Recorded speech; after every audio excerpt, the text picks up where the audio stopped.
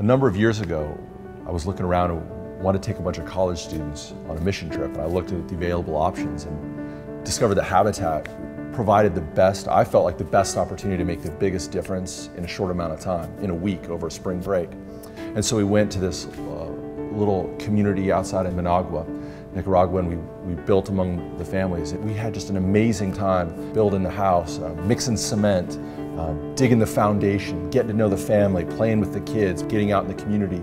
But then as we were among some of the poverty that was really shocking for some of our students, some of them who had never been out of the country. They were really surprised, and I think some of them felt like it was a penny thrown into a pond, like we weren't making any difference. But then on the last night, we met with a professor of economics at the University of Managua. We were talking about the history of Nicaragua and some of the economics of the society with so many resources, but so impoverished in so many ways.